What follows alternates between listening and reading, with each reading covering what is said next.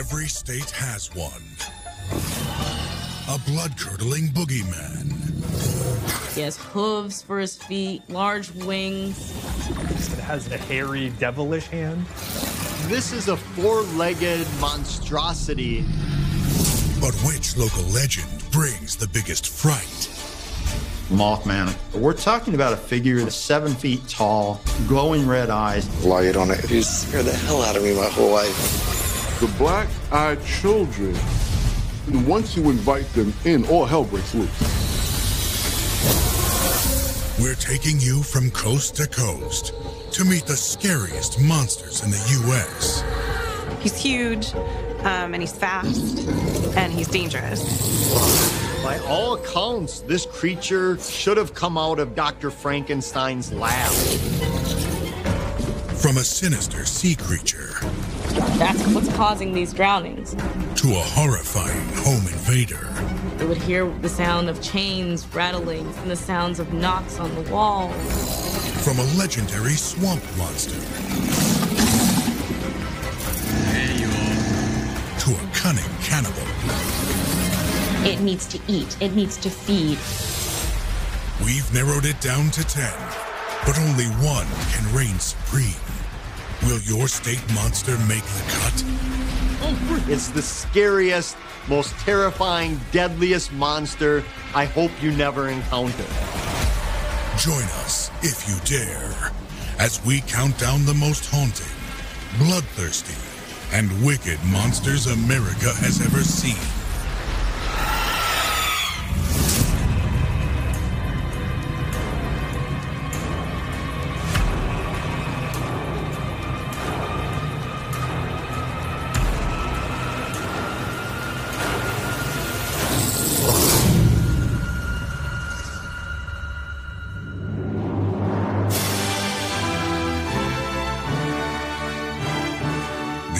States of America, home to amber waves of grain and purple mountains' majesty.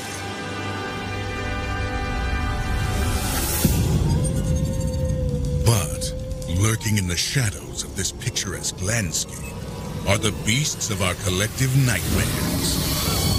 Scary narratives kind of follow us around. Accounts of ghosts, of monsters. There's new ones coming all the time. Stories that we've not yet found the evidence for. Maybe we never will. If we take these stories at their word, we're dealing with something much more bizarre than we could ever imagine. But which mysterious being sends the biggest shivers down your spine?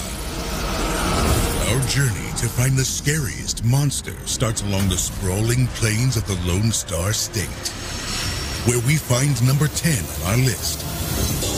A four-legged vampire that's striking fear in the South. It's the Texas Chupacabra. The Chupacabra's name means the goat sucker. The Chupacabra does have an unsettling appearance, almost as though it's a hybrid of an alligator and a wolf. It has very sharp teeth, really sharp pointy ears, but at the same time, reptile-like feet.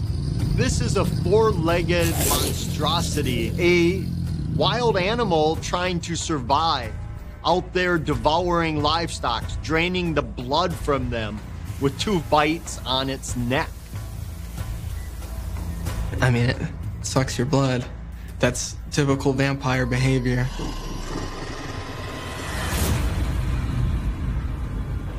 The first recorded sightings of this ferocious beast were in the early 1990s, when farmers began noticing dead livestock and a strange creature roaming closely nearby. Never expect something like this to happen down here, but... For Jeannie Torres, it was a frightening discovery. 60 of her chickens found dead inside their coop. At first, she thought it might have been a dog that managed to get to her birds. But after examining them, she says she's convinced it was the work of the Chupacabra. You see, each chicken has a puncture wound, and legend has it that's the trademark of the Chupacabra.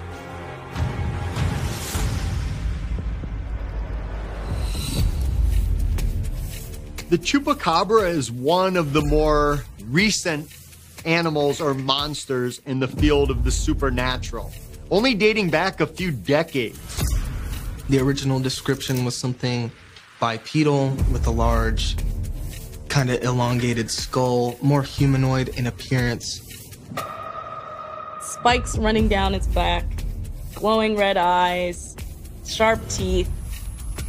3 to 4 feet tall and kind of large almond-shaped eyes, so more alien-like.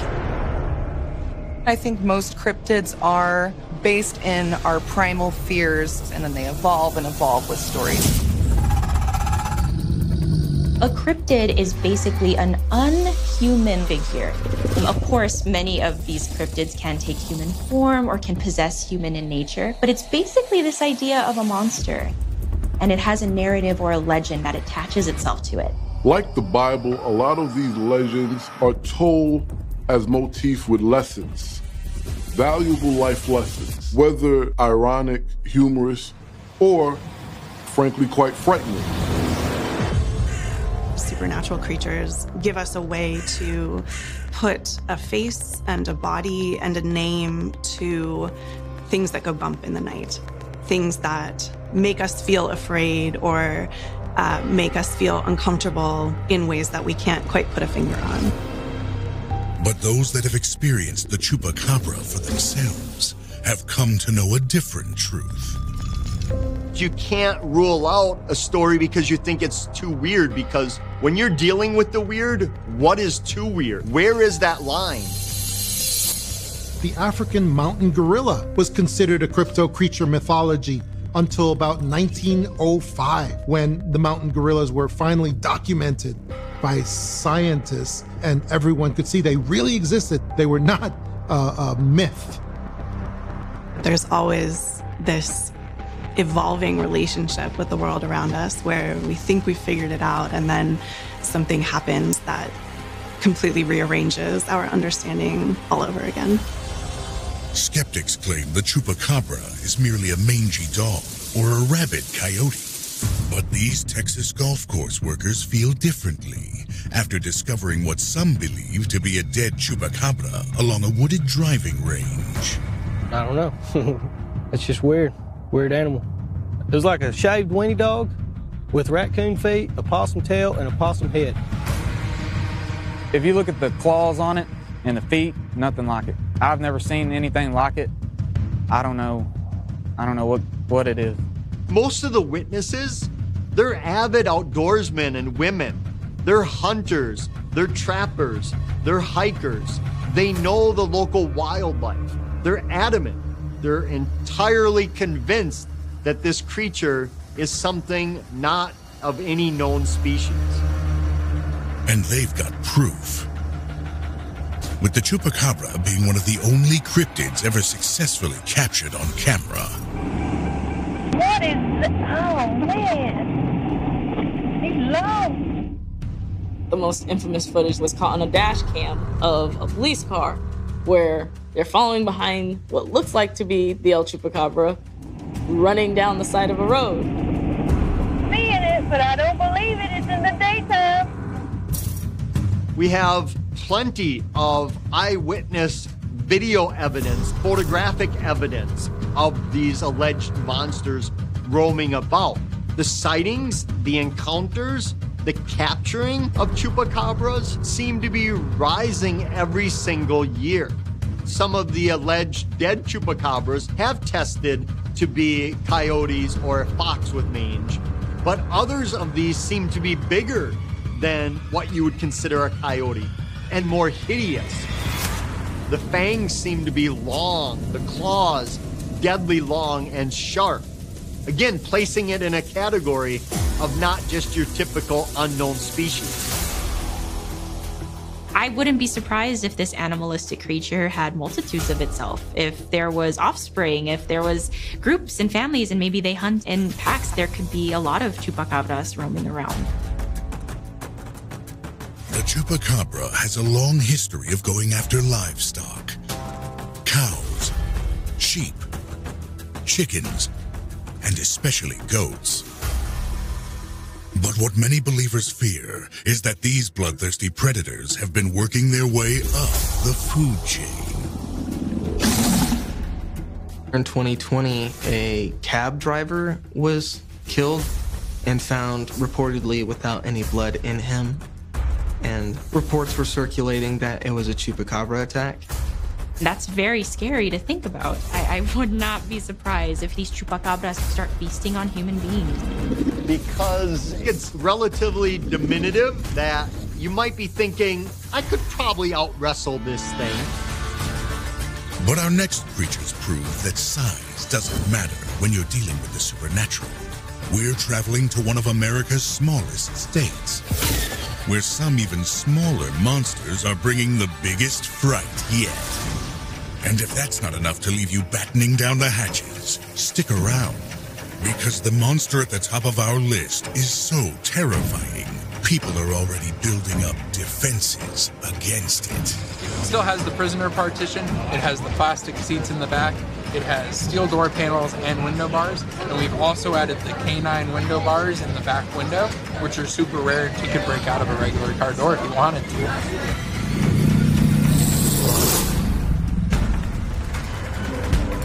We're tracking down the top 10 giants, ghosts, and ghouls that keep Americans up at night. But sometimes, the scariest monsters aren't the ones with mangled faces or razor-sharp claws. They're the ones that appear innocent and sweet until the moment they attack. That's the case with our next state monster, who comes in at number 9 on our list. Beware the haunting gaze of the Vermont black-eyed children. So, black-eyed children. Ooh, that one's a creepy one. In the late 1990s, people started reporting sightings and encounters of unusual children. But unlike the California Dark Watchers, who attack travelers at random, these roaming terrors take a more calculated approach with their prey. It doesn't matter where you are. You could be at a stoplight, you could be at home, you could be at school, but wherever you are, somehow there's these kids that appear. The descriptions are varied, but some details stay the same. The kids are always pale. They travel in pairs, and they all have one goal. They want in some way to be welcomed or let into wherever your location is. Now, this harkens somewhat back to almost vampire lore or demonic lore in that they seem to be asking permission to come in the person's home. You can open the door. Dracula will stand there until you say, come in. The black-eyed children possess that same quality. You have to invite them in, and then once you invite them in, all hell breaks loose. Imagine your quiet night at home is interrupted by a series of knocks at the front door. The knocks come in threes, a mocking of the Holy Trinity, and they don't let up until someone answers. And they ask the people to let them in. Please, let me in. And they get more and more aggressive, apparently, the more that you say no to them. That's exactly what happened to an elderly woman in rural Vermont on a snowy night in the early 1990s. They approached her and said, can we use the bathroom?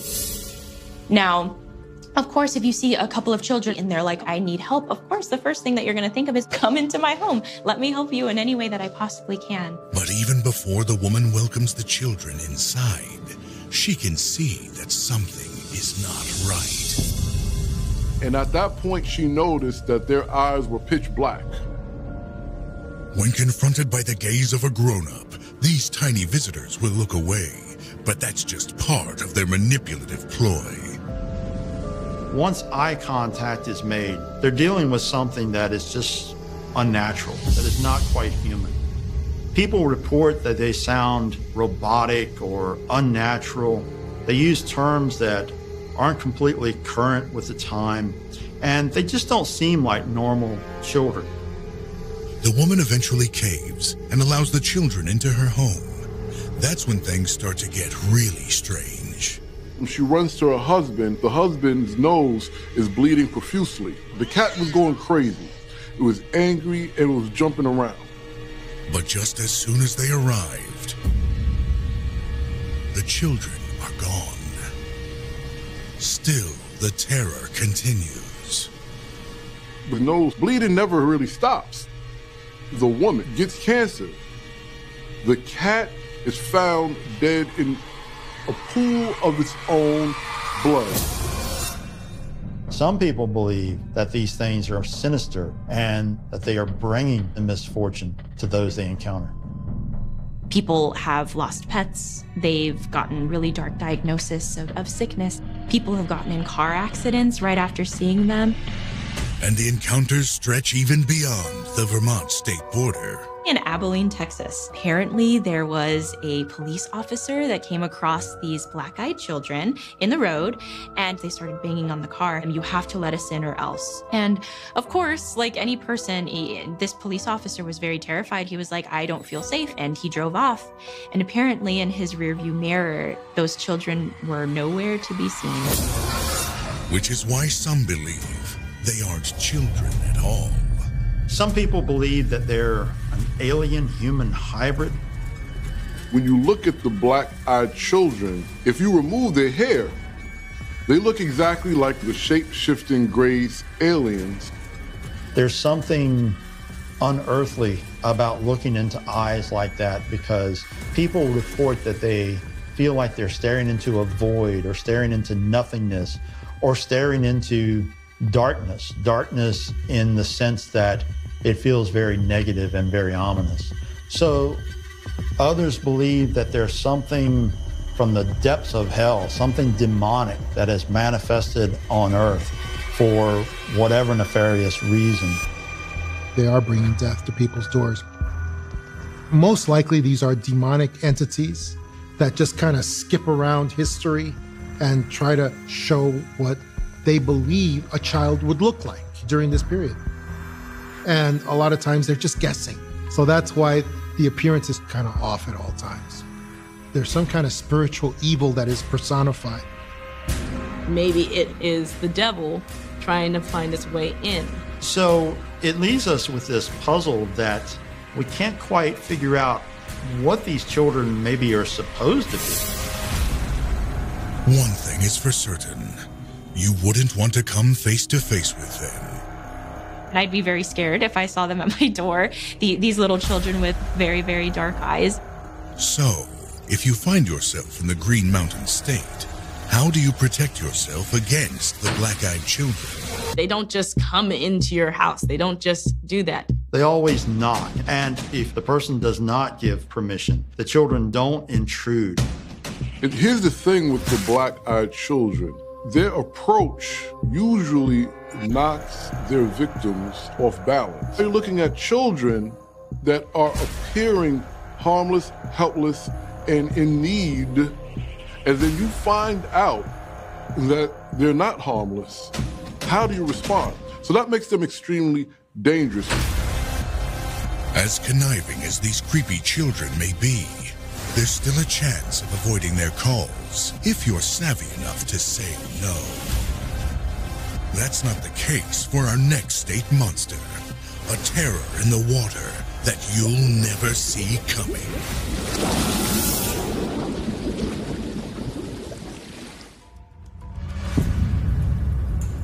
From the highest peaks to the lowest valleys, we're leaving no stone unturned in our hunt for the scariest monsters in America. We've traveled to the plains of Texas and the porches of homes in suburban Vermont. Up next, we're headed to the fresh lakes of Oklahoma, where we're diving in to find number 8 on our list. An 8-armed anomaly that wreaks havoc on unsuspecting swimmers. It's the Oklahoma octopus. The Oklahoma octopus is an octopus or a creature that resembles an octopus, that is the size of a horse, that is 200 pounds, with 8 long octopus legs, that is extremely strong. So the origin of where this octopus suddenly appeared were these 3 lakes, Lake Ulaga, Lake Tenkiller, and Lake Thunderbird. It's the octopus hunter. I've just returned from leading a tour group on a tour of the lair of the Oklahoma octopus. I've been called a madman, a lunatic, Captain Ahab chasing his morbid Moby Dick. Except it's an octopus and not a whale. Oklahoma truly is a unique space. You know, I don't remember the first time I heard of the Oklahoma octopus. But I know it's real. I've heard numbers. The death toll from drownings, unexplained, has risen 138%. I'll hunt it, track it, capture it, not to kill it, but for science. The Oklahoma octopus, like the Loch Ness monster. Very few people see these creatures, but their existence is always spoken about. But there's one particular encounter that first put the Oklahoma octopus on the map. And it wasn't that long ago. 2007, a little boy swims out too far into this lake. Now they're trying to rescue the little boy, who begins to say, "Something is pulling me down." As rescuers and family members and the like are trying to get this boy, he poofed, disappears in the lake, never to be found. Soon rumors spread about what lurks beneath the lake's placid waters. What ended up spurring these rumors was the amount of different people, like the amount of deaths, the drownings, like what's causing these drownings. They almost work like how seaweed would work, where basically if you get your leg caught, the arm of the octopus is grabbing you and pulling you down. Some survivors have said it was the Oklahoma octopus. They've witnessed it. They've seen it. Some people even went as far as saying they felt it pulling them under the water, those who were able to get away.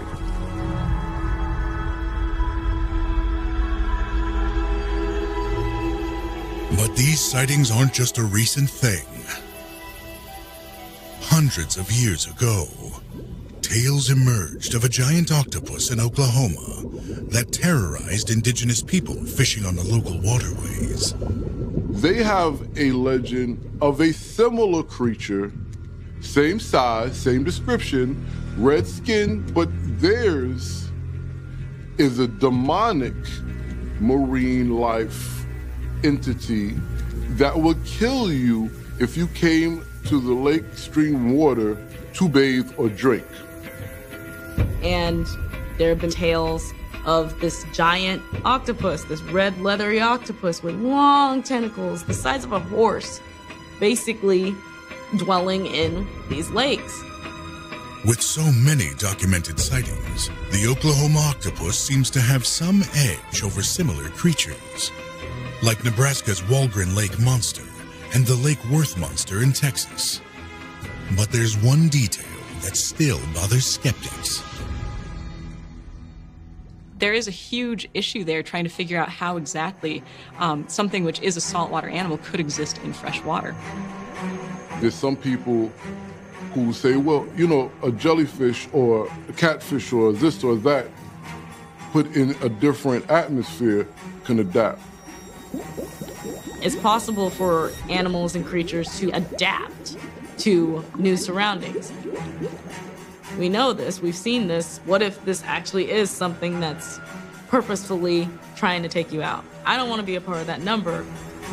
I would say it's demonic. It's possibly taking souls. The Oklahoma octopus may have you thinking twice about taking a dip anytime soon. But deep in the marshes of the southern U.S., even dry land can be dangerous when number 7 on our list is lying in wait. ready to attack anyone whose morals have started to slip. It's the Louisiana Rougarou. The Rougarou is Louisiana's version of the werewolf. It's bipedal, it's torso heavy, canine head, the dog-like ears, anywhere between 6 to 9 feet tall. Brown fur or gray fur, sometimes black. Just very tall, upright wolf stalking the swamps at night.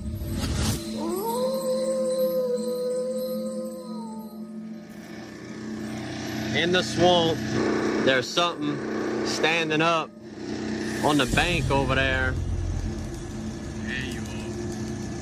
Look how tall, bruh. Just wanted to show y'all what the Rougarou is. This is a type of a creature that is seen as a shapeshifter.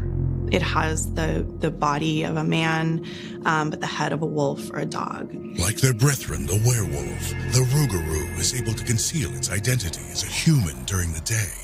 But at night, this hairy brute transforms into a violent predator that's only after one thing: the blood of an ill-practicing Christian.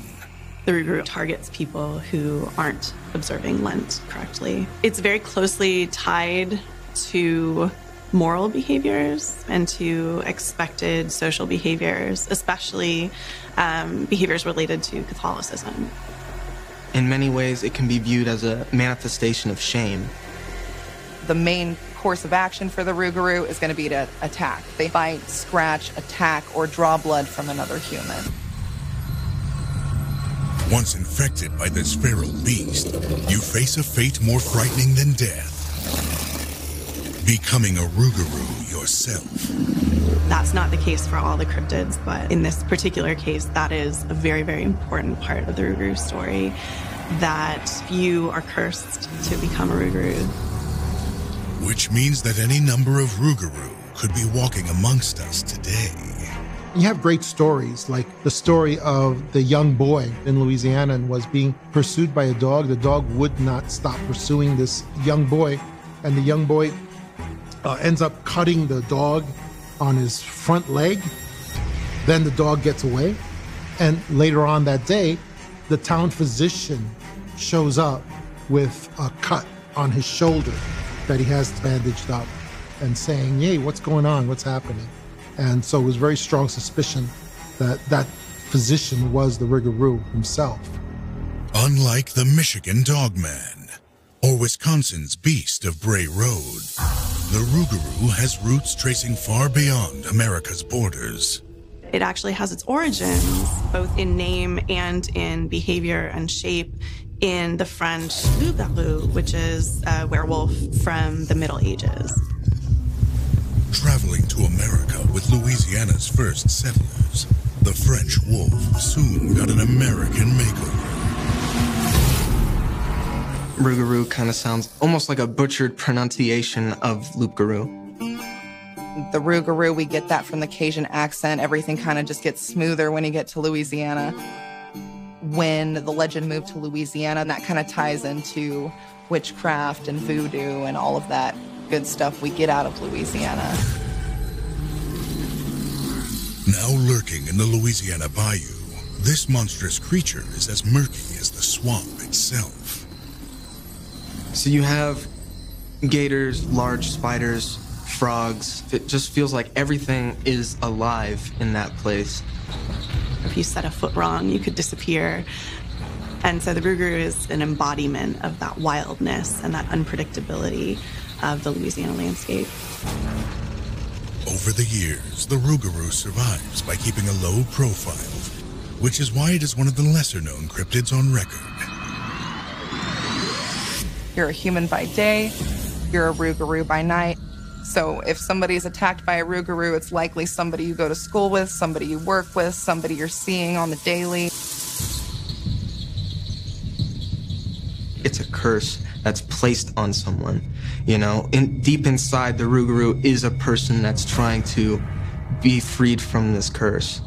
And there is one possible way out. Even though they are this very dangerous creature, there's still a chance of redemption or of reversing this curse and bringing them back into society and civilization. One of the versions of the legend is that a person will be cursed with the rougarou, and then after 101 days, they can pass it on to another person. Should you stumble onto the path of one of these desperate hunters, forget the crucifix and silver bullets. Your best defense here is a piggy bank. One of the more popular ways to ward off a rougarou is with the usage of 13 pennies.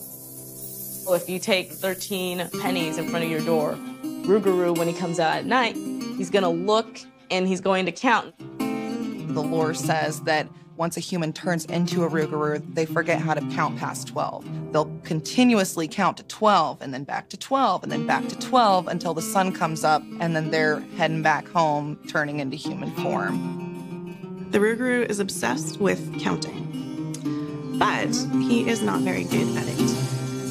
So math is your friend if a rougarou is around. Even monsters have their quirks. But don't let that fool you.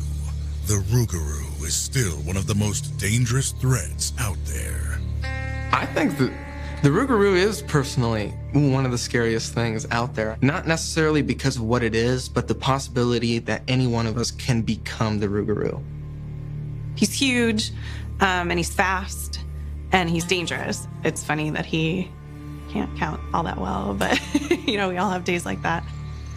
I would say just make sure if you're in France or Louisiana to keep 13 objects handy, just in case. But pennies won't help you when it comes to our next paranormal terror.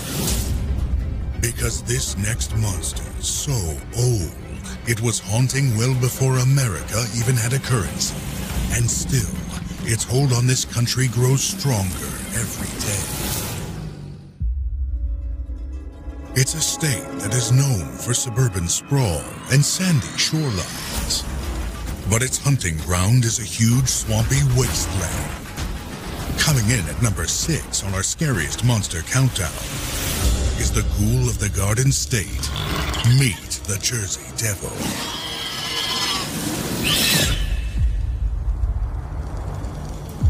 Deep in the pine barrens of southern New Jersey, in a forest where not much grows outside of pine trees, lurks the infamous Jersey Devil.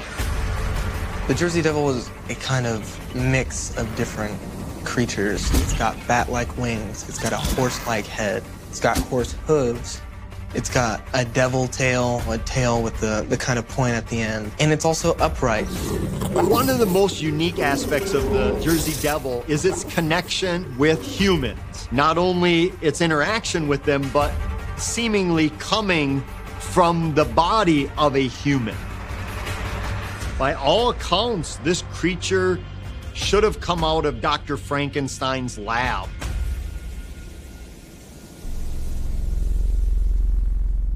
When the Jersey Devil first appeared, New Jersey was a colony, not a state.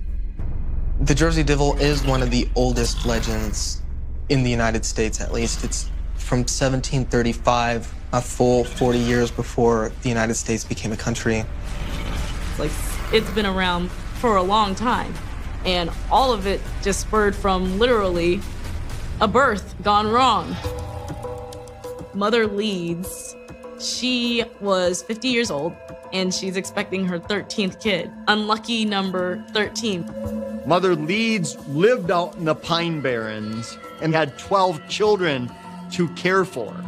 So when she became pregnant with her 13th child, she muttered that she would rather have the devil as a child than another mouth to feed. But be careful what you wish for.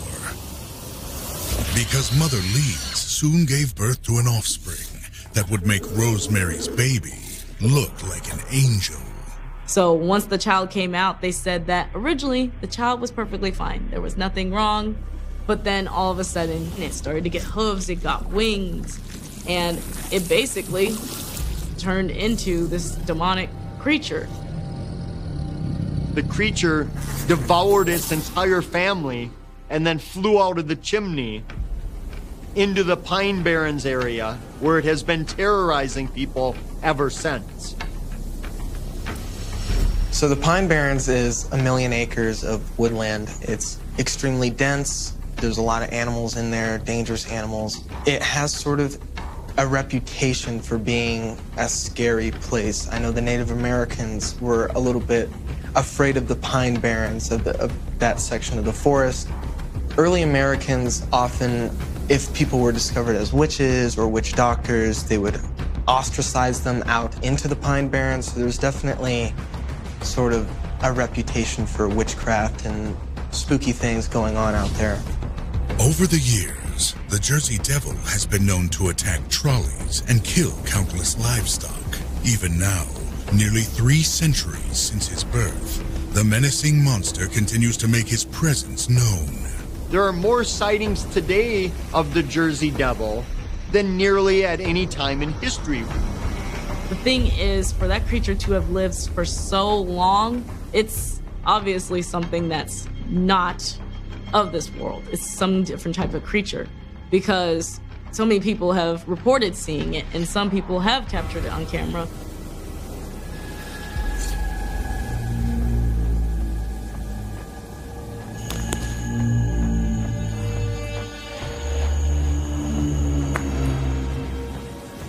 One of the most recent sightings of the Jersey Devil came in 2017. A father and his sons, driving through the Pine Barrens, say they saw a strange creature through the trees. They have some photographs of it, which clearly shows something out in the field. And from where it was standing to how tall it was, would suggest something between 5 and 7 feet tall. It's a little blurry, so you can't quite make out what it is, but it doesn't look like a human. Though these men were able to run off without a scratch, not all are so lucky. Only time will tell how much longer this horrific beast will torment the residents of New Jersey. The amazing thing about something like the Jersey Devil is how it has outlasted the many changes our culture has taken. The Jersey Devil belongs on the Mount Rushmore of creatures of America because it has a long lifespan. A lot of legends come and go. They're forgotten about. But the Jersey Devil has broke out of that confine where it's one of the best known legends in America. This reputation doesn't seem to bother the locals one bit. Obviously, the New Jersey NHL team are known as the Devils. Many communities in New Jersey will have museums set up for the Jersey Devil. I believe it is technically even their state demon. But no amount of pop culture appeal can change the fact that coming face to snout with the real Jersey Devil is a living nightmare. Those gigantic wings in your face, the hooves chasing you down the darkened trail in the woods. Something I would not want to encounter. Still, there's some comfort in the fact that the Jersey Devil is grounded in one place. But 700 miles away, in a small Tennessee town, residents are haunted by an even greater menace, one that can appear out of thin air. And if this cunning shapeshifter doesn't keep you on the straight and narrow, we've got another waiting in the wings, whose wails alone are enough to scare even the most fervent of sinners. We're only halfway through our quest for the scariest monster in America, and already we've come face to face with the blood-sucking chupacabra in Texas and the ominous black-eyed children in Vermont. We've uncovered the enormous octopus that strangles swimmers in Oklahoma and the shape-shifting voodoo who feasts on the blood of sinners in Louisiana. And who could forget the oldest beast of them all, the New Jersey Devil? But our top 5 monsters are still to come, and each one is more frightening than the last. Up next, we're traveling to the land of rolling hills, where the fear-inducing lady at number 5 on our list is known to summon spirits far beyond any element on Earth. It's the Tennessee Bell Witch.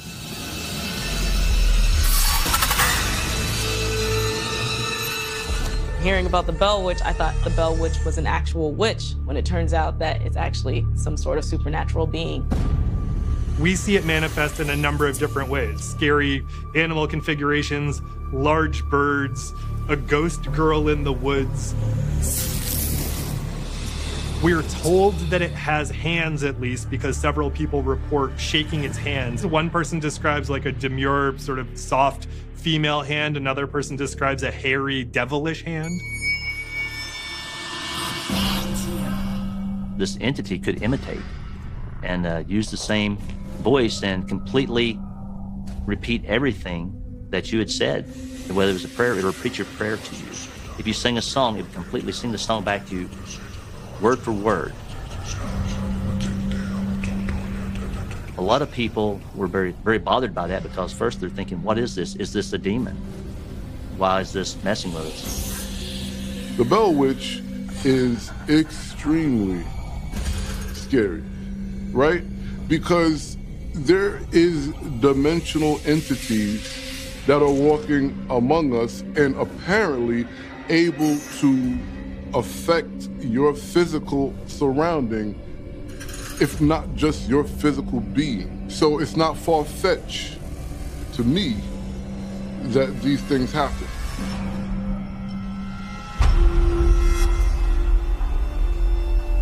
The story of the Bell Witch actually takes place in the mid to late 1800s in Tennessee. A witch was terrorizing the Bell family on their farm. We used to talk about it some, especially around Halloween. And since I'm a descendant of the Bell family, so I was always asking my grandmother, I was saying, hey, what do you know about the Bell Witch?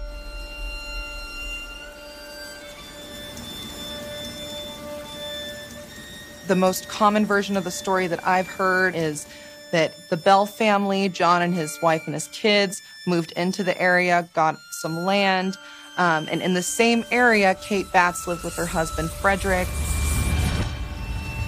But after Friedrich is injured in a farming accident, he struggles to support his family. That's when he's forced to make a land trade with the Bells.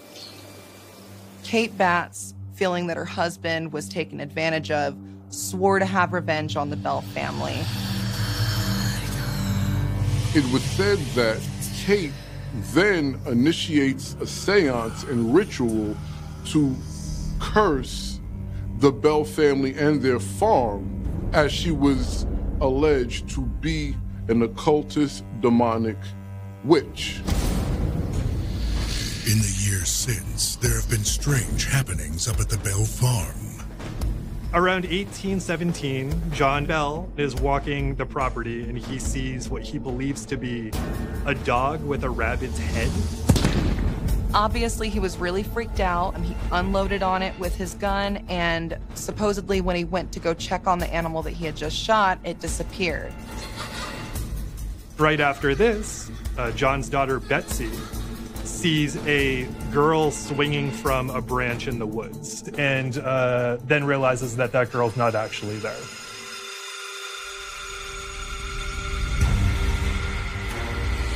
Over time, the incidents only get stranger. They would see a girl in a green dress, or they would see a bird, or even apparently there was a dog. It was a large black dog that would follow one of their servants to their houses every morning. Convinced these beings have been conjured up by their occultist neighbor, the Bells begin referring to the presence as Kate Batts' old witch. Today, the spirit is better known as the Bell Witch. Usually when it comes to witches, we think of them as shapeshifters that turn into different animals so that they can move around freely without being caught doing any sort of actions. Really, we would describe this now as a poltergeist. There's knocking on the walls, bed sheets pulled off of people.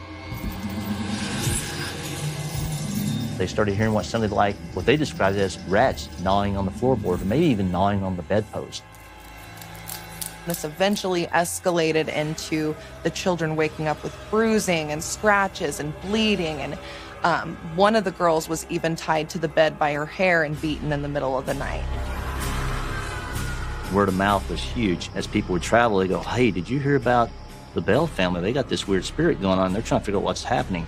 So people from all around that region were coming in to see what was going on. Of course, it spread like wildfire because a lot of people that were going there were having experiences. The spirit would talk to them, it would sing to them, and then they would go out and say, hey, this really happened. In 1843, Kate Batts dies, and the town has high hopes that the curse will go with her. But nearly 200 years later, the Bell Witch still has a hold on this small Tennessee town. When you get a monster or a creature, that strikes a certain nerve. It tends to outlast generations.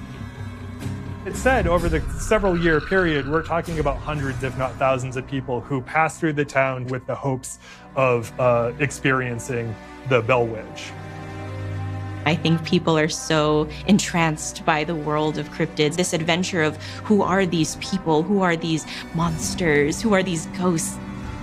And when I was a kid, I had learned about the Bell Witch house, where you can actually go and visit. So not only is her spirit present in the house, it's also present outside of the house. A lot of people came to explore the Bell House, including Andrew Jackson at one point. And what's really cool about this is they could hear the witch's voice from the woods. There's a cave on the property that is still open to this day. You can go for tours. People say that she might be hiding out there. When it comes to the Bell Witch, it almost works in like the same way with demons or with spirits. They feed on your fear, whether it's an actual witch or a poltergeist. Something was there and something was affecting these people. The question is who she decides to show herself to next. For me, being a descendant, I'm a little scared. My anxiety goes up. But what's an attack on an entire family when this next beast sends shockwaves of fear across an entire town that continues to spread across the entire nation? And later, we're bringing you the most horrific monster of all. A beast whose name alone brings fear from coast to coast. He is scary, like very scary. Mostly because I think it's the most likely to be real.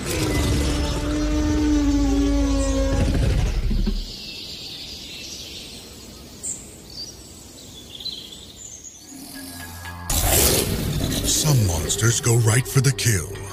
Others hold back and allow deadly events to take a toll. That's what haunts residents in West Virginia who've laid eyes on the monster coming in at number 4 on our list. Some say he has the power to kill without lifting a finger. Watch out for the West Virginia Mothman. So the West Virginia Mothman is probably one of the most popular cryptids out there. When you look at Mothman and you hear about what he looks like, it almost sounds like he's a villain in a comic book story. We're talking about a figure around 7 feet tall, glowing red eyes, a 10-foot wingspan. This is not a normal creature by any accounts.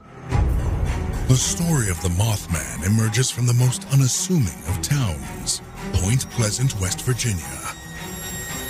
Point Pleasant is a very small town. It's really kind of centered on one main strip. Everybody knows everybody kind of feel to the town. And like a lot of rural towns, you don't have to go far outside of the outskirts of the city limits when things get wild and primitive. On November 15th, 1966, a group of friends drives out to a former munitions depot. That's when they see something bizarre. At first glance, it looked like a tall, skinny human, but it didn't have a head on its shoulders. More of just a lump that came up out of the chest where the eyes were set. And these massive wings. At first they didn't know what they were looking at and they picked up speed. What they didn't expect was this thing was going to chase them and follow them. This creature took off and kept pace with their car, going about 100 miles per hour. They said that they could hear basically his wings hitting the side of the car as they were being chased by him. And as soon as they were able to get away, there was like that moment of debate whether or not to tell the police or anybody in town, oh, we saw this. The witnesses tell their unlikely story. that they were chased by a massive man-sized bird with red eyes. Soon dozens of people reported encountering this mysterious monster or apparition. When you have a car full of young people reporting it, that's one thing. But then when you have other area people that had a solid reputation saying, no, this thing is real and it's out there, then it goes to a different level. With all those sightings, the Mothman becomes a huge local news story, and soon a national one too. Once it picked up traction, news reports started appearing about different sightings. People started fearing it. So many people pointed to how the red eyes seemed to be hypnotizing them or putting them in some trance-like state. So the Mothman definitely was a terrifying figure. The Mothman fills people with fear, but also questions. What is this strange creature, and where did it come from? Some believed it was an escaped medical experiment. Others believe it was not of this dimension, or that it was a demon or demonic-like creature. Whatever its origin, the Mothman is soon as common as coal in West Virginia. Still, it's not the only strange thing around. There's UFO sightings all over West Virginia at the time, and it all kind of culminates in 1967. People were seeing weird lights in the sky, darting about, changing in size, shape, and color. A little more than a year after that first sighting, on December 15th, 1967, commuters are traveling along this bridge that borders West Virginia and Ohio when the legend of the Mothman flies to new heights. All of a sudden, people started reporting that they saw Mothman flying back and forth across the river. And nobody knew why. Nobody knew why he was doing that. But then a couple seconds later, that's when they realized why. Witnesses watch in sheer horror as the bridge falls apart. 46 people lost their lives in the collapse of the Silver Bridge. Others were injured. 2 of the missing were never found. And it has become an integral part of the Mothman legend. It was at that moment where people basically were like, okay, maybe he's a harbinger of death or an omen. So we're going to see him whenever tragedy is about to happen. Others claim the Mothman is actually a would-be savior, trying to alert people of the danger ahead. There's a lot of debate whether or not Mothman is the harbinger of doom or a warning to something. It's possible that Mothman came, gave his predictions, tried to save people from the bridge collapse, and then just disappeared because his work was done. For years, Mothman stays out of the public eye. Until decades later, when word of a huge man-sized bird with dark red eyes begins circulating, way beyond West Virginia. Over the years, the Mothman, its habitat seems to have grown. Where it started out as Point Pleasant on the outskirts of the town, now it covers a vast region. Interestingly enough, the sightings have kind of moved in a northward pattern since 1967. Each one of these sightings shares something in common with that infamous bridge collapse. They all come just before some of the world's biggest disasters. There are stories that the Mothman appeared before the nuclear meltdown of Chernobyl. Another supposed sighting is right before 9/11 happened. There was rumors and conspiracies, and at that point, it wasn't more of a fear of him. It was more of like, oh, he's giving us warning. New Mothman sightings continue to this day, and they show no signs of stopping. Many legends have faded throughout history. If people are not interested in them, they don't start passing them down from generation to generation, they disappear, they fade. The Mothman is the exact opposite. It has only gained steam over the years. Also, the story reached Hollywood to the point where we ended up having a movie with Richard Gere in it. So, how fearful would you be to spot the Mothman overhead?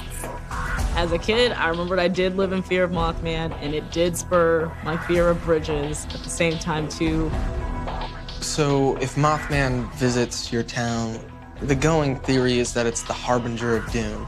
Maybe he's bringing a disaster with him, or maybe he's warning of it. But either way, a disaster's coming. Catching sight of the Mothman is usually just the beginning of a nightmare. But our next ominous creature has racked up quite a haunting past of her own. One that she's more than willing to make you pay to help her forget. Our countdown of America's 10 scariest monsters has brought us face to face with beasts of all shapes and sizes. But there are only 3 monsters left. And they're the top of the heap for a reason. They're the most frightening, fear-inducing creatures the country has to offer, even if that's not how some may seem on the surface. It might surprise you to learn that some have described this next supernatural being as the most beautiful woman they've ever seen. When they hear her wailing in the dark, they are tempted to run and help. But should you find yourself in this scenario while visiting Arizona, you may be under the spell of number 3 on our list. In which case, the only place you should be running is far away. Look out for La Llorona. La Llorona means the wailing woman, or the weeping woman. The way that I heard the legend of La Llorona told for the very first time when I was a kid is that centuries ago, there was the most beautiful woman in the world, and her name was Maria. She fell in love with a man. She was seduced and became his mistress and had children with him, and they were very happy for a while.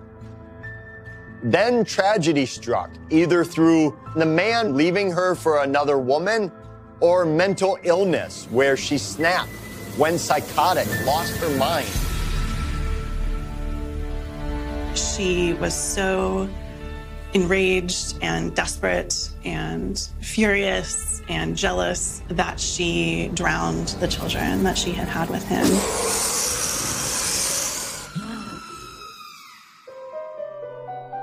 And as punishment for this murder, she has been condemned to wander the night looking for her lost children. And so the legend goes that every night when it's dark and foggy near a body of water, La Llorona appears as this ghostly apparition that is crying. To this day, there are countless sightings of the weeping woman by the lake. She does appear very consistently, whether it's near a lake or a river, or whether it's in these more intimate spaces like behind people in their cars. There are stories of teenagers waking up and seeing La Llorona standing at the foot of their bed, weeping. And so this idea that she could be anywhere, that she could even be in your home, speaks to how powerful she is. La Llorona's normally spotted at night, but not always, dressed in a gown, a nice flowing, usually white gown. She's wearing this kind of wedding dress, white and tattered, and she's often wearing a veil, a white veil, and she has very, very long dark hair as well. Some people say that she is soaking wet because she came out of that water. They say that she can be beautiful or she can be scary looking, like old. So she really is quite chameleonic and resourceful in that way. Some say that her appearance changes to suit each intended target.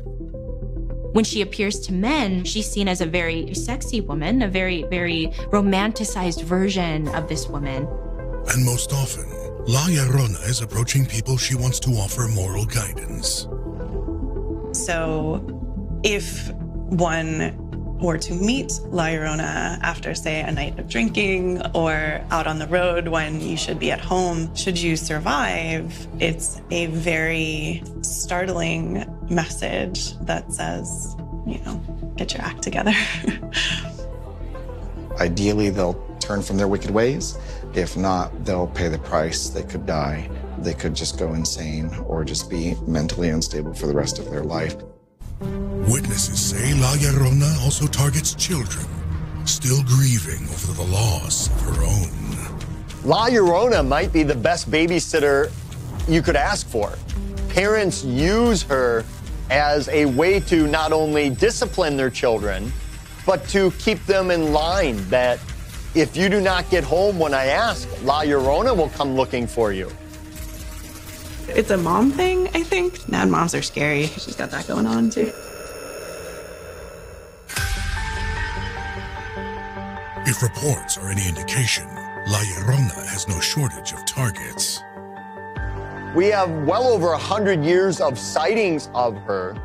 She is alive. She is along the river. She really is there. She's there. People believe in La Llorona, and they always have, and people always will. I'd never seen any indication that this legend is waning in its strength and popularity, and I'm sure it never will. While people may have different ideas of what La Llorona looks like, almost everyone can agree on one thing. She's terrifying. Even though I may not be a male or a kid, that does scare me a lot. Like, I wouldn't want to see her, I wouldn't want to hear her. I would just be leery of her because encounters with her don't tend to go well. And if you encounter her, you probably shouldn't be doing what you're doing. La Llorona may hold the Southwest captive with her frigid stare. But in the tundra of Minnesota, there's an even colder monster who's got an insatiable appetite for only one thing: human flesh.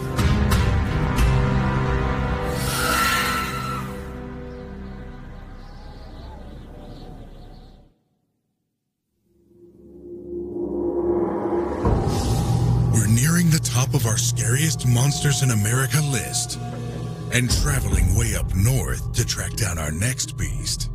Coming in at number 2 is a creature so vicious, it's known to kill anyone that falls under its influence. It's the Minnesota Wendigo. The Wendigo is the perfect embodiment of the harshness of the northern winters, the subarctic freezing temperatures, lack of food, crippling wind and snow and ice. It shows up in time of famine during the winter when food is scarce. People are at their weakest mentally and physically. And that's when the Wendigo will show up as this elemental creature of the winter, of the cold. Many times it's seen as like this very tall being with antlers. Its teeth are super sharp. I've also heard a lot of people say that he has no lips because he's chewed them off because he's so hungry. Oh my goodness. And this skeleton on legs has some surprising superpowers. He is supernaturally fast. He runs with the speed of the wind. He has superhuman strength, can uproot trees, can throw cars, things of that nature. The Wendigo also has super strong senses. They're going to hear you coming a mile away. They'll smell you before you even know they're there. The Wendigo uses these tools to secure its next meal. But you won't find this beast munching on car bumpers like South Carolina's Lizard Man. It takes something far more sinister to sate the Wendigo's appetite. What sets the Wendigo apart from nearly every other monster is that while other monsters may have sinister motives and plans, the Wendigo has one goal and one goal only: devour human flesh. It needs to eat. It needs to feed. Eat flesh, consume, consume, consume. It's not actively in the background going about its own business. We are its business, and it's looking for us.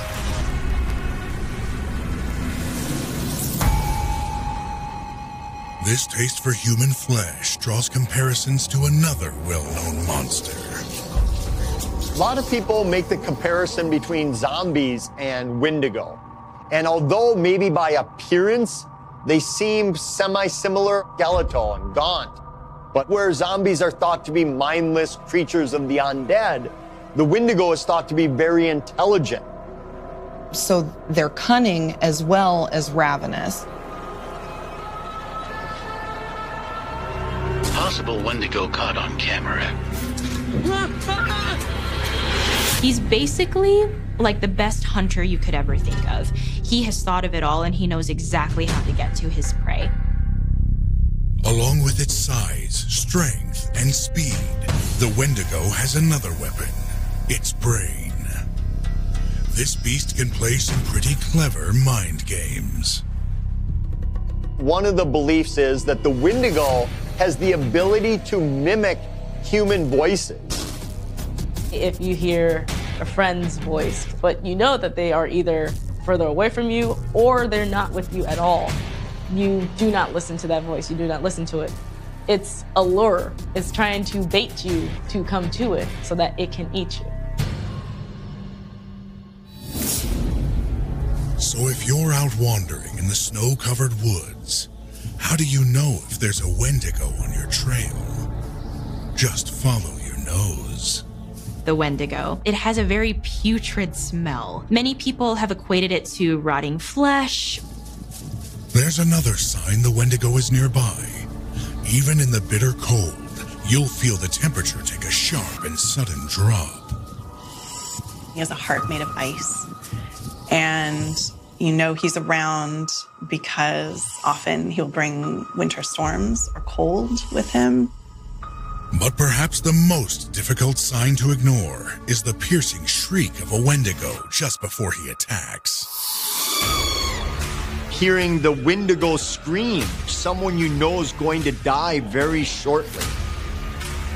If you do find yourself facing off against a Wendigo, what next? Step 1, panic. Step 2, look for something sharp. You need in some way to take out his heart because that is the source of its possession. And because, in many tellings, the Wendigo's heart is made of ice. The most common way to defend yourself against a Wendigo, if you're able to, is to cut out their heart and melt it over a fire. However, if this thing is real, I don't think anyone is getting close enough to it to do that before it tears you apart. To kill a Wendigo, I mean, good luck. To all who know him, the Wendigo is the kind of creature you'd never want to meet on a cold winter's day or night. It eats humans. So in a sense, if I were to come face to face with a Wendigo, nobody would see me right after that because I'm gone. I'm dinner, basically. The Wendigo, there's nothing like it ever. It's the scariest, most terrifying, deadliest monster I hope you never encounter. But there's still one slot in our top 10 scariest monsters countdown. And we've saved the worst for last. Up next is a cryptid that needs no introduction. It's a monster as American as apple pie, but a whole lot deadlier.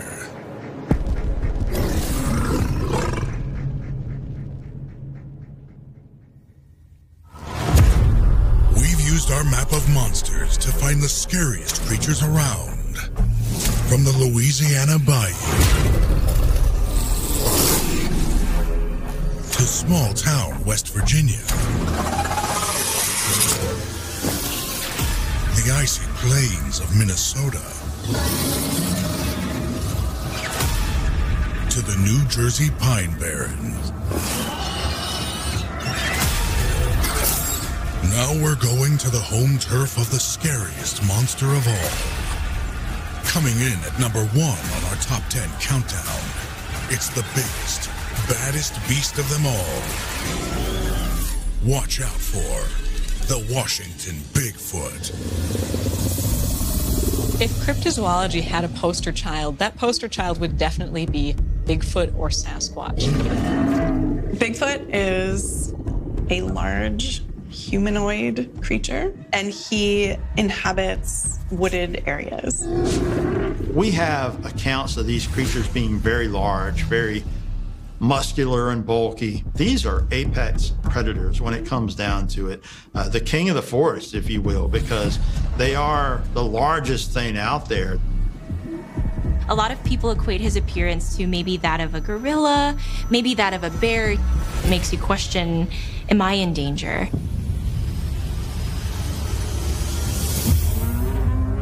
Tales of these towering creatures go all the way back to indigenous people, who believe that Bigfoot stands as a reminder of the untamed beast within us all. Most of the more respected theories about where Bigfoot came from is that it's practically a missing link, if you will, a part of our chain of evolution that has been hidden. Over the years, increased sightings of these savage creatures have led to rising panic. There were all kinds of accounts in cities and towns across America where they were encountering giant, hairy men covered in hair from top to bottom. They named them wild men of the woods. And when they started seeing these creatures, they took it in a little different manner, that they're fearful. There's something that should be hunted. They have a very long gait. They're very quick when they want to be, very strong. And I think for a lot of people, that's the fear of encountering them. There are violent reports.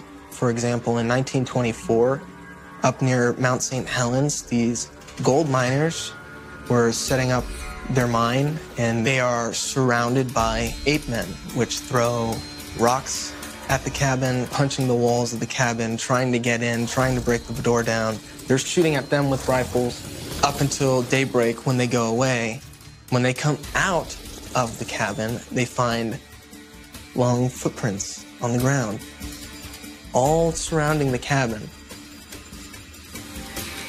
But it wasn't until the 1950s that one close encounter gave the beast a new name. 1958, a man named Jerry Crew and his logging crew all began to experience some strange things. So they wake up in the morning and find their oil canisters, and I mean 45-gallon oil drums, tossed into the creek below. And a couple people report seeing a large humanoid-like creature. They're finding large human-like footprints. A journalist named Andrew Gonzoli comes up with the term Bigfoot, and that catches fire.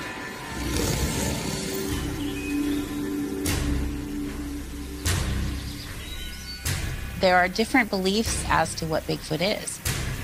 Some believe that Bigfoot is perhaps an interdimensional being that comes in and out of our reality at will.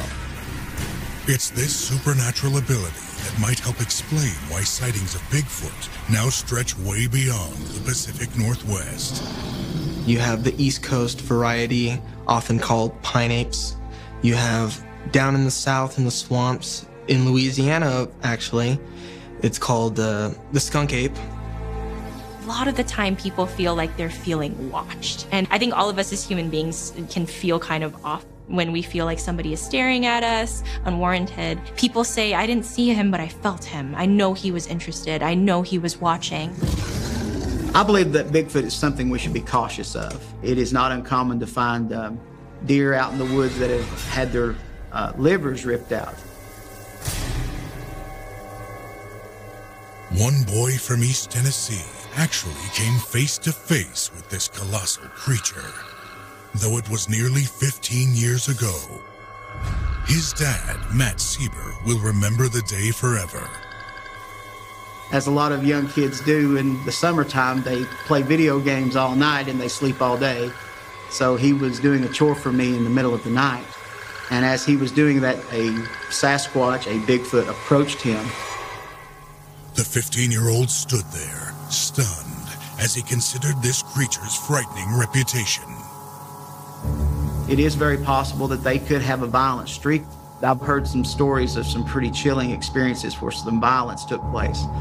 People were actually killed. You have to remember, you're on their turf. Luckily, Matt says his son was able to slip away without injury, but the encounter left a lasting mark. My son, who's now in his 30s, does not go outside at night. It has truly messed with his mind. He's afraid of the dark, basically, and he's a grown man. It's incidents like these that have led one man from East Tennessee to take action. So this is the only Bigfoot patrol car in the country. It's a 2005 lifted Ford Crown Victoria. It's a police interceptor. It's a retired Missouri State Trooper car. Nate's modified this cruiser with everything you'd need to take the world's most dangerous passenger. It still has the prisoner partition. It has the plastic seats in the back. It has steel door panels and window bars. And we've also added the K9 window bars in the back window, which are super rare. It took me about 3 years to finally get my hands on it. He could break out of a regular car door if he wanted to. Even with his Bigfoot-proof vehicle, Nate's hoping he'll never have to make a Sasquatch citizen's arrest. I don't feel like it's a smart idea to mess with a creature that's at least twice my height and probably 3 times my weight. I'm not a tiny guy, but that scares the crap out of me.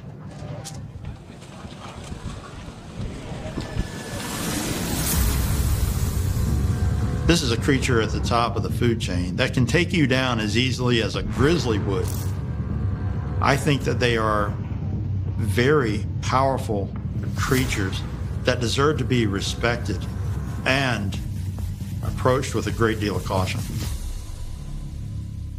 Fear and fascination of this furry beast continue to fuel Bigfoot's cultural appeal. He's now the headliner at festivals all around the country. I think this festival has a lot of draw to it because Bigfoot's really mysterious and interesting. The dimensions or the pictures of the foot at that point, well, that convinces me that there's something out there. An event like this, you get to be around the like-minded people, of course, and sharing stories, different techniques. And we get to listen to other people and their tips, and we can share what we do, and learn a lot that way. But is it enough to prepare any one of these people for encountering Bigfoot in the wild? Very often, these people who see these creatures are just going about their business. They're walking their dogs. They're on their way home from work or going to work. They're out visiting family members. He is often spotted at a distance. Eyewitness reports suggest that he makes various noises like knocking, sometimes whistling.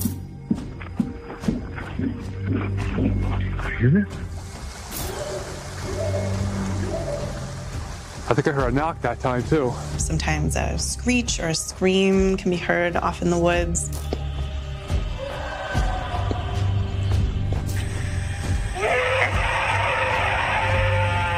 I think it's time to go.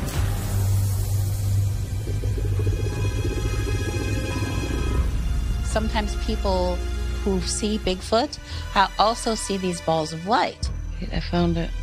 That are near that area right before or after or during their Bigfoot sighting. This is interesting.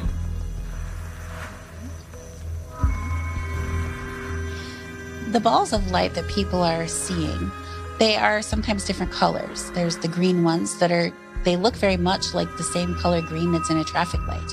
And it happens so frequently that the locals there had developed a saying of, when the green lights appear, Bigfoot is near. North Dakota resident Jen Cruz has yet to see Bigfoot up close, but she's determined to face her fear. Which is why she put together a team known as the She Squatchers to track down this elusive cryptid. I thought, well, I'll give this a try. I'll find some ladies to go out with me. We found a place where somebody had had a recent encounter, and it was fairly close to where I lived on the Cass Lake Indian Reservation. A native man had been fishing in his canoe, and there was a large Sasquatch that was about knee-deep in the shallows of the water that was aggressively moving towards him as he was coming into shore. One night, Jen and her team prowled the woods near that lake, tempting the beast to make a repeat appearance. When we were driving along this little road, I started feeling this interesting sensation that I had never felt before. And so we stopped the car, we got out. It was so dark that we couldn't see anything. And so I had my equipment in hand already, and one of the girls handed me this thermal camera.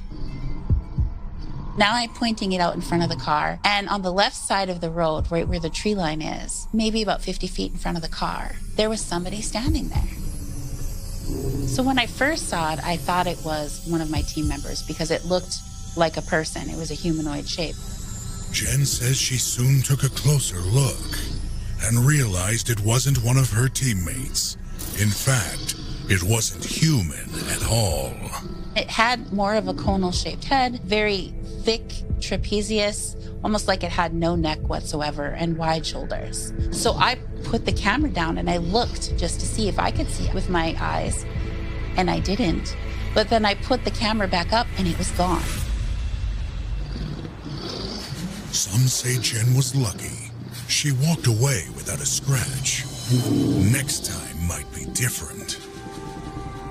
If we really think about like the food web, right? He's clearly bigger than us and stronger than us, then we would be next in line. Bigfoot is scary, like very scary. Mostly because I think it's the most likely to be real of all the ones that I've looked into.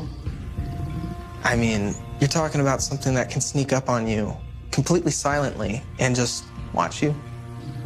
That is so terrifying. What's most terrifying of all is that nobody has ever been able to catch Bigfoot. At least not anyone who's lived to tell the tale. We don't know what happened to these people, if Bigfoot has gotten them, if Bigfoot has eaten them. It's crazy. But even if a trip to Washington isn't on your bucket list, America's scariest monsters are closer than you think. What the hell is that? That ain't right. Get in the house! Get in the house! You know, no matter who you are, no matter where you are, at any point in time, you could experience something that is far outside the realm of what we consider to be reality. Oh my gosh, go.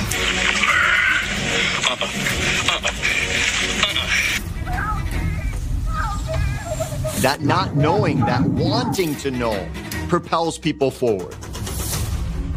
You want to be scared. You want to go and experience it. Monster that can't be found anywhere else. It's the last bit of mystery left in the world. Things that are nocturnal and run around at night. I mean, what is that if not a monster?